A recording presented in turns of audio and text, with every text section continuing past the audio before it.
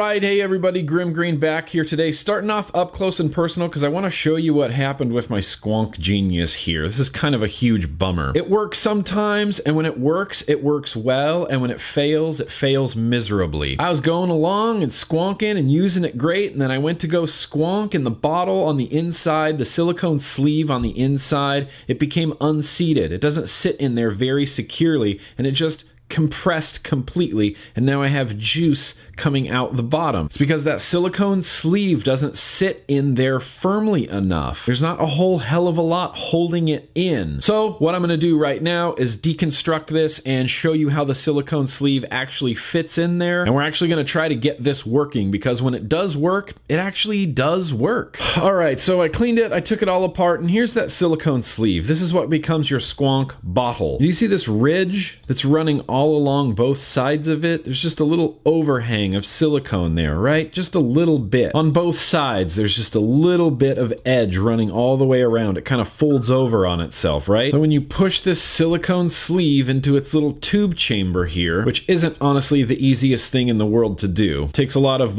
pushing and pulling. That little silicone ledge needs to come up and over the top. Do you see that? There's like a right here, perfect example. Yeah, that silicone ledge needs to come up and over the top of the Squonk Genius. On both sides, make sure it's on there nice and secure, because that is the weak point. That's where this thing is going to fail on you. You get these set rings right here that you push in here. Now these are supposed to hold this little silicone sleeve all nice and secure when it's all screwed down and together. Oops, again over here. That little ledge over there. You got another ring that goes on the inside. This is supposed to hold it all nice and snug together. It's not happening on that side. Here we go. And that's what holds your silicone sleeve in additionally. And when you screw this all together, the combination of that little ledge, this little ring in here, and then the threads are going to hold this all together. Got your base right here with holes along the bottom that's going to feed juice through the top of your 510. There's a fairly hybrid safe 510 protruding 510 pin on the bottom there, but for some reason mine moves up and down. And there's no way, as far as I can see, to like tighten this back up. It just kind of floats. It gets pressed down completely all the way when it's all put together, but when it's apart, it will float up and down a little bit. Anyway, and then we screw this all together. And then without really putting any juice in here, I want to show you how mine fails when it fails. The majority of the time, it does work as advertised. You can attach a Squonker RDA on this, squeeze this, and juice will come up into your atomizer. And you have to be real gentle. You kind of have to press it up high a little bit and in the middle for it to work properly. If you get in here with your thumb and you press it too hard like that, what's going to happen is on the inside, if you press this too hard, it's going to completely pull the silicone sleeve out of this little opening right here. That's exactly what just happened to me when this was full of juice. This is just simply not secure enough to be handled as you know, handled like that. You have to be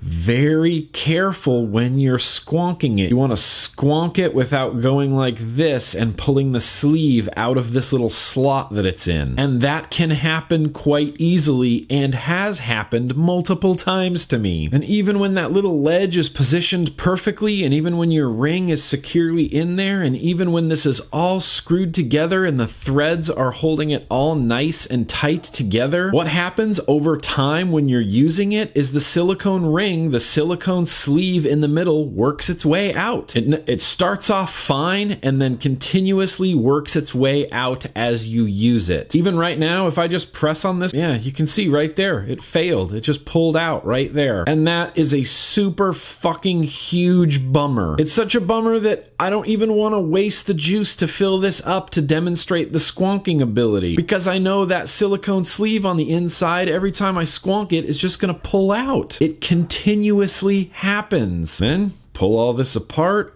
reset that silicone sleeve in there, make sure it's flat and flush all the way around, re-put in your secure ring, re-put on the base, secure, snug, boop, just one big squonk, and yeah, it's already de-seated itself right there. And that is a huge bummer. So no, I'm not going to be filling up the Cthulhu Squonk Genius with juice, because I know for sure when this is filled with juice, the first time I go to squonk it, it's going to de-seat itself under there, and then it's just gonna leak juice everywhere like you saw in the opening clip. And that, man, is a huge fucking bummer. Now, this is a different story when you get it fresh out of the box and all of these seals down here are perfectly dry, and this is from the factory, all screwed together and nicely seated in there. You can fill this up with juice, you can attach a squonk atomizer, and you can just squonk to your heart's content. And then the first time you have to disassemble this to wash it, to rinse it off, and you put it back together, it will constantly do the thing that I've just demonstrated 4 times in a row now, where you go to squonk it and the whole bottle, the whole silicone sleeve unseats itself and it leaks juice everywhere. Filling this up stock right out of the box from the factory, it worked very, very well. It's a deceptive little product, and it's honestly a little bit easy to fall in love with. I was having a great time squonking on my mech mod, but the very first time I tore this apart, I cleaned it and I put it back together and I filled it up, boop. Yeah, that happened. And I'm sorry, to me, that's unacceptable. To me, this Squonk Genius kind of becomes useless. I feel like they didn't really think this whole thing through, and it honestly could have been done a lot better all around. Anyway, it's just kind of a huge bummer. I don't really want to even go back out to normal view and bother filling this up and bother vaping it. So I'll just say, fresh out of the box, it works. And the first time you disassemble it to clean it, it will stop working. And it will honestly just be a huge pain in the ass that I don't think is really worth it. There's a long way to go on technology like this, unfortunately, and I don't think that Cthulhu Mods knocked it out of the park with their Squonk Genius here. So anyway, yeah, that's all I got for today, everybody. On the plus side, the Squonk Genius is fairly cheap. It's only around $28, $29, sometimes $30, which is pretty cheap, but honestly, I feel like $30 is a little overpriced for this, especially considering it doesn't work very well. Who knows? Maybe they'll get it right on the Squonk Genius V2. Until then, you're just gonna have to buy a Squonker mod if you want to squonk. It's honestly a pretty cool idea. I just wish it was executed better, and I wish that it worked. Anyway, that's what I got for today, everybody. I'm gonna throw some links down in the description where you can check this out if you're interested. And until next time, yeah, let's keep on vaping.